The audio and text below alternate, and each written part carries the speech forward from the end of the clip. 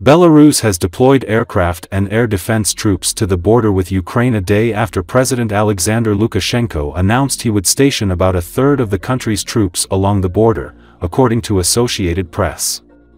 The Belarusian military has deployed anti-aircraft missiles and soldiers from the Radio-Technical Corps, Major General Andrei Lukyanovich, commander of the Belarusian Air Defense Forces, said on national television.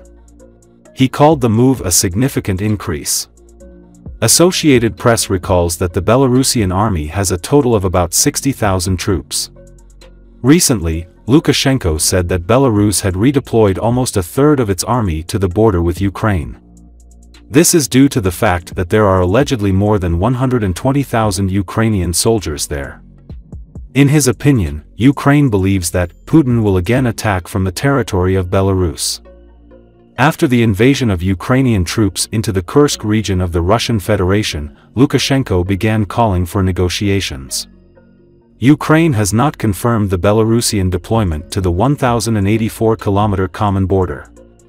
Russia has used Belarus, which depends on Russian loans and cheap energy, as a staging ground for its full-scale invasion of Ukraine, moving its troops through Belarusian territory to attack Ukraine from the north. Russia also moved some of its tactical nuclear weapons to Belarus in 2023.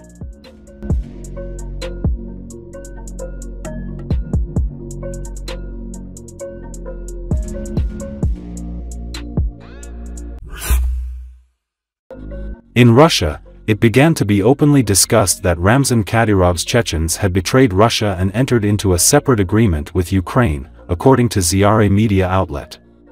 It is noted that Russian military bloggers claim that Kadyrov's men from the Akhmat unit backstabbed the Russians, avoiding a clash with the Ukrainian armed forces during the attack on the Kursk region.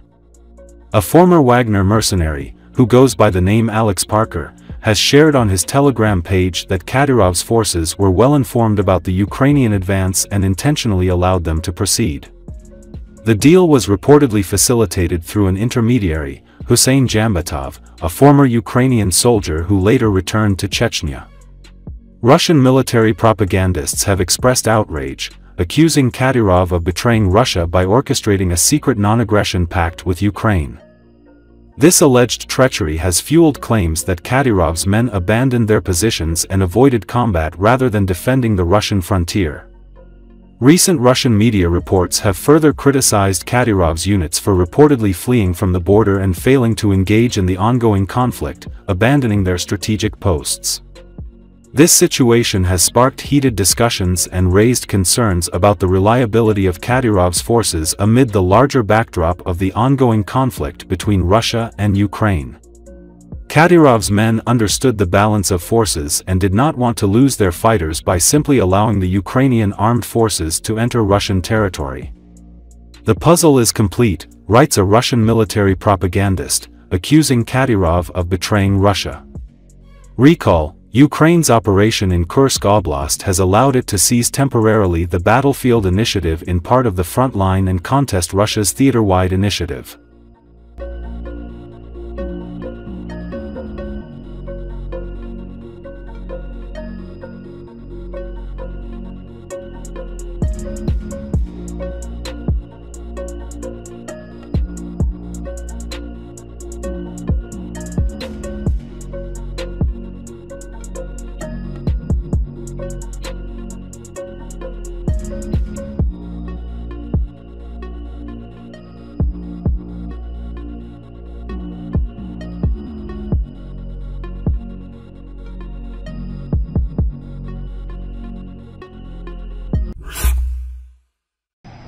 Belarusians are also fighting in the Kursk region of the Russian Federation as part of Ukrainian units.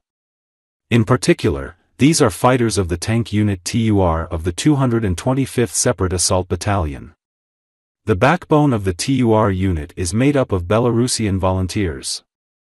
The fighters carry out complex operations and retrieve damaged Russian equipment from the front, which they then repair and use.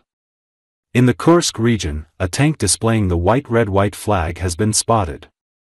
This flag is typically used by the TUR unit, which is composed of Belarusian fighters and is integrated into the 225th Separate Assault Brigade of the Ukrainian Armed Forces. Recently, Belarusian tank unit has acquired a unique trophy for Ukraine, a modern Russian tank T-90M Proryev 3. This modification is one of the newest Russian developments.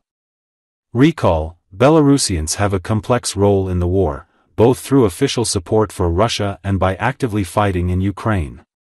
Belarusian volunteers and military formations contribute significantly to Ukraine's defense against Russian aggression, reflecting their commitment to Ukrainian sovereignty and opposition to the Belarusian government's policies.